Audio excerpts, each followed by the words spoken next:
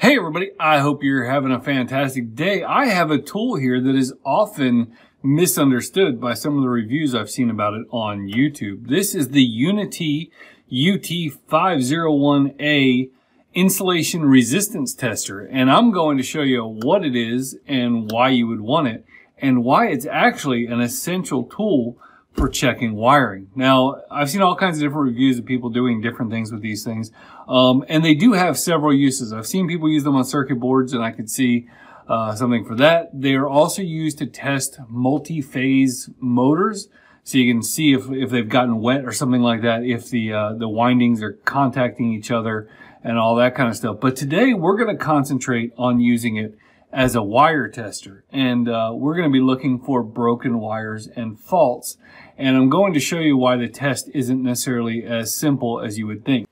So this tester is designed to be used as a 1-2 punch with a multimeter, and this is the Mustool MT108T. It is my throw it in the bag cheap multimeter that I got from Bangood. This also came from Bangood. They sent me this for free. I did a review on this a while ago. I've got a separate video on that, but we're talking about this primarily today. But you can't really use this without this. And so there's a two-step process that I want you to understand, and we're going to demonstrate it. And the first step involves continuity testing. So I have a piece of wire here, and this wire in reality would normally be 100 feet long because you're in a house, and you've run this wire and it's been through some stuff and you don't know if it got cut, you don't know if something got broken. The code requires that, obviously there not be cuts and nicks in the wire and things like that, that there not be any circuits to ground that shouldn't be there. So you need to run a test. Now these tests are designed to be run before this wire is energized, before this wire is hooked to its final equipment. We need to check the integrity of the wire. Now, so if this was, let's say a 30-meter wire, you're not going to run your meter probes. You don't go buy 30-meter meter probes. So what you generally do is on the far side of the wire, you will take, let's say we're going to take the neutral wire and connect it to the ground wire. Again, we're not connected to anything. And you're going to bust out your multimeter. Now, the first rule of this is know thy multimeter. So we're going to turn this meter on, and you're going to see that right now it is just saying 0L. So in other words, you want to know what your multimeter is going to display if nothing is connected. That's important information because in the event that this wire is broken, you want to know what it's going to display. And then you also want to do a test where you connect these wires together and you see what it looks like when there is a solid connection. So 0, 0, 0. Now, if there was some resistance, it would read, yeah, see that 0.01 or 0.1. So anyway, know your multimeter. And then the obvious test that you're all familiar with is we're going to take the meter and we're going to connect it to both sides of these wires. And we're going to test to make sure that we have continuity. Now, this one's auto-ranging for a second, but you can see we're getting, just over an ohm and a half, but we have continuity. Now, there is another mode that you can put it in where if you were to hit the select, it'll put a little speaker up there on the screen, and you can actually hear a beep. And you can do the same thing there and make sure you're getting your beep and that there's a good connection there. And then you would do the same thing between the ground and the neutral. Okay, so now that we've done the familiar continuity testing, we're going to look at the Unity UT501A.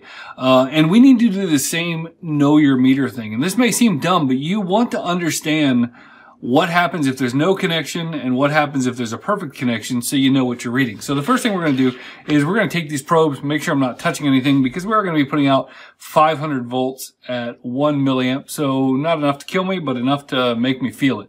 Now, these voltages are not arbitrary. When you are doing household, testing, the rule of thumb is if you're doing less than 300 volts, so your normal household wiring, whether you're in a 120 volt or 240 volt country, you want to test at 500 volts on your giga ohm test.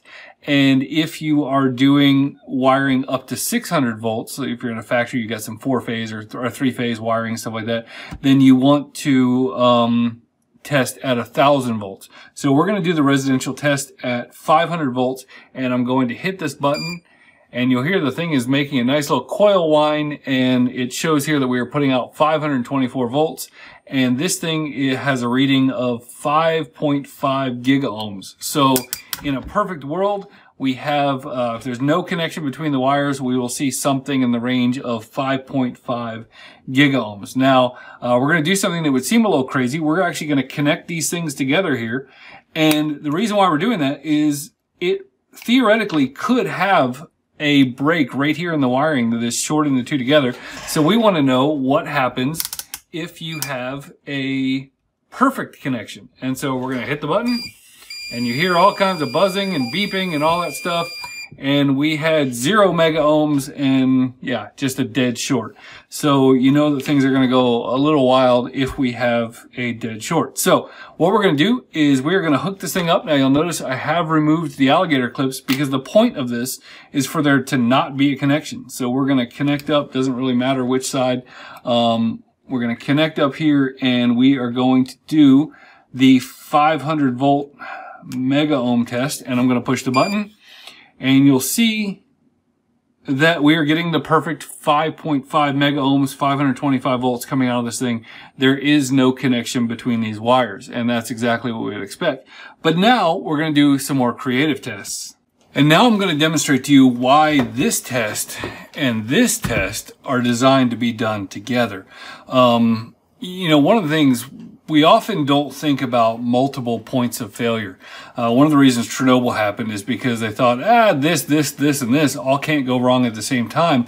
But the reality is that's what happens. And we often don't plan for that, and we pay the price. So what I've done is I've set up my continuity tester just like before, and I'm going to do a continuity test. And as you'd expect, everything works just dandy. Now, imagine we have two things. Imagine, let's just go ahead and say that this wire got cut somewhere or broken somewhere, and you know, you would do your continuity test and nothing do it. And you'd think, okay, well that's great. So, you know, we know that wire's broken. But what if somewhere in the construction process, somebody had driven a nail or a screw or something like that through the Romex? I've obviously removed the Romex to make it easier to see what's going on, but let's say somebody had driven this nail in here and connected these wires together. So we're going to simulate that.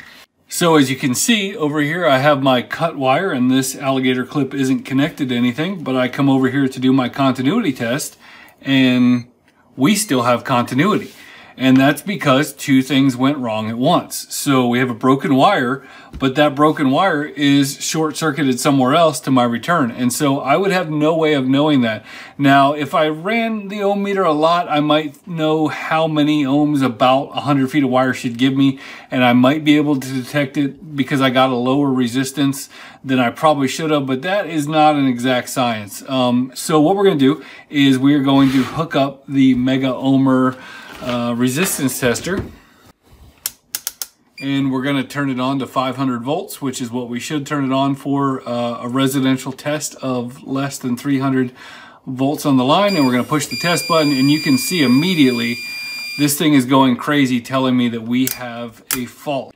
And that is what makes this tool special. It takes a combination of continuity and insulation resistance testing to ensure that you have a good connection.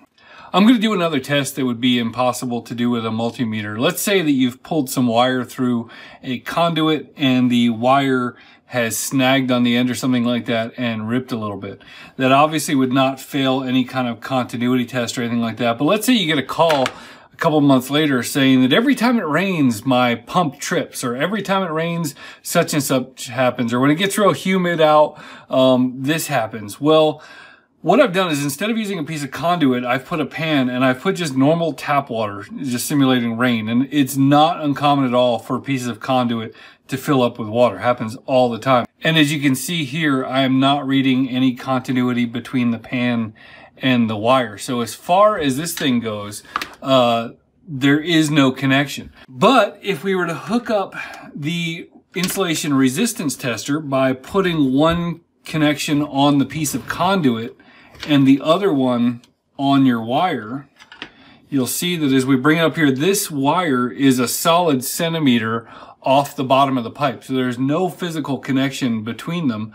But if I were to bring this up to the 500 volts, this is standard for residential voltage testing, and we push the button, you can see this thing is freaking out, and we have a connection between the let's say, conduit and the wire. So without the insulation resistance tester, there would be really no other safe way to conduct that test to figure out if there's some kind of bridge between your conduit and your pipe underground. My overall impression of this unit is that it is a quality unit, and it is basically what I would call Unity quality. So this is way better quality than your normal cheap just knockoff item. It's not going to be like a Fluke or anything like that, but it's not priced like a Fluke. It's $77 to $80. Comes with a set of leads. It has these nice screw-on alligator clips. It comes with a case. It's also a tool that you're probably not going to use on the bench as much as you'll use in the field. So I appreciate that it has this nice hard cover in here to protect the screen, even if you don't want to put it in the case. And there's a strap around here, so if you need to carry it over your shoulder like a Merce, you can do that. The thing takes 6 AA batteries, which should give it decent runtime and all that. And overall, it's a quality device that you're not going to find just walking down the aisle of your Home Depot or from your normal electric supply. You got to get it from a place like Bangood. And so I do recommend it. Thank you for Bangood sending it to me. And I hope that in this video you've learned some practical uses for something like this.